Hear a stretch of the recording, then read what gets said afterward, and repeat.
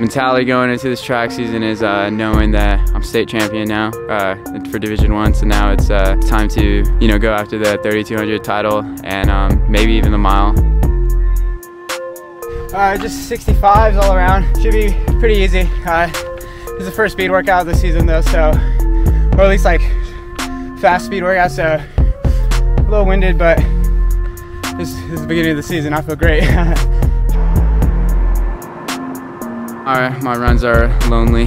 I mean, all of my workouts are alone. I have nobody really to hang with me, unless maybe my friend Caesar's in town sometimes, but that's like never.